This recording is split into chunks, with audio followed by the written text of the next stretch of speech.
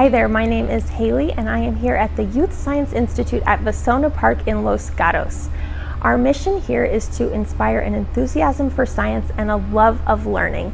And to fulfill that mission today, I'm going to be talking to you about a very special animal that lives right here in our park. And I'm going to be using some really awesome educational and sciencey words today to teach you some amazing facts about this animal. So today we're going to be talking about the crayfish, and before we talk too much about it, I want us to think, does it live here? And if it does live here, where did it come from? So California only has one native species of crayfish left, but it's not native to our area. It lives at the very tip top of California, as you can see on this map right here.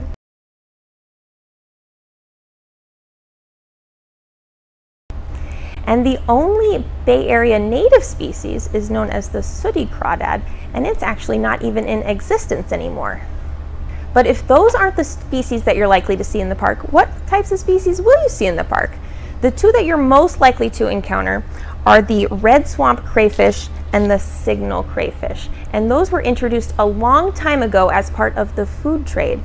And now you can find them all over the world, and they're actually still eaten today.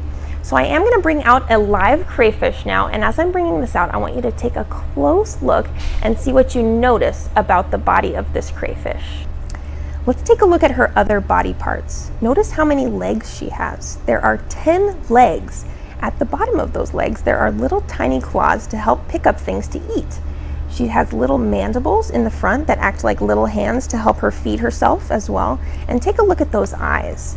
The head has a set of eyes that are mounted on stalks called pedicles. If you watch the live crayfish, you can see those eyes move independently. She can move each eye in opposite directions to see all around her. So this is an excellent adaptation for protection. But that's not the only cool fact about crayfish. They have some amazing things about them to help them survive in the wild. These things are called adaptations. An adaptation is something an organism like a crayfish has to protect itself, so it has an excellent chance of living a long time in their environment. What is one thing you see that you think would help protect her? If you said claws, you're absolutely right. Those claws pack a pretty impressive pinch, which is definitely enough to scare a predator away. But another cool thing about these guys is that big fan-like tail.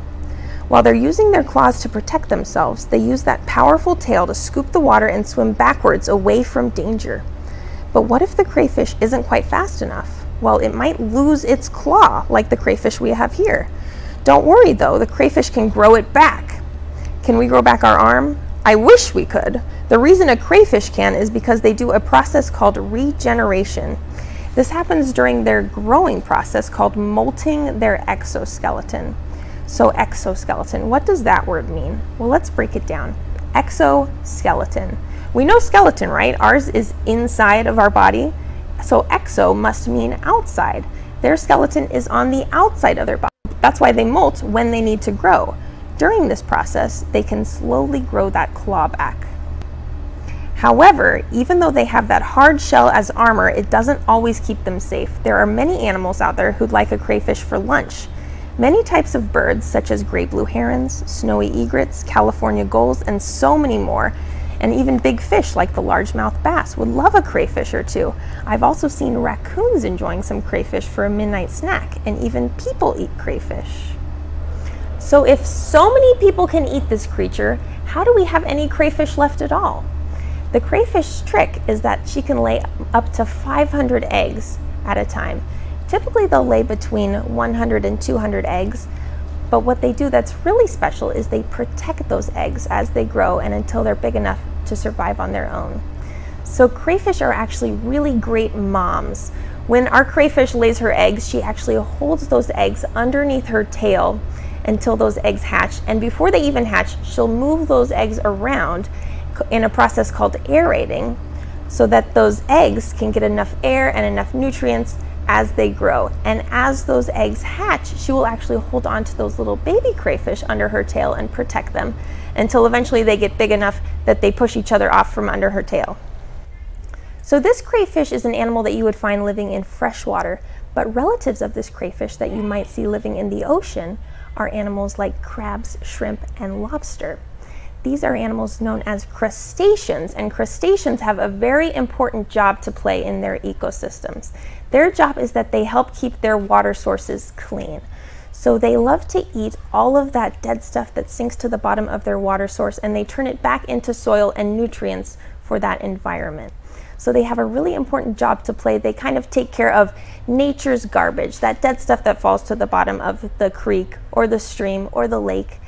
Would our crayfish be able to take care of human garbage, like maybe a soda can or a plastic bottle? No, she wouldn't be able to. So our crayfish works to keep her water source clean, and we have to help and work to keep that waterway clean as well. I hope you had a great time and learned some fun and educational facts with me today, and I hope you can come out and visit us at our nature center once our nature centers are open again. Our nature center at Alum Rock is currently open, and you can reserve your time slot now. And to keep up with what YSI is doing, please follow us on our social media pages at Facebook, Twitter, Instagram, and LinkedIn.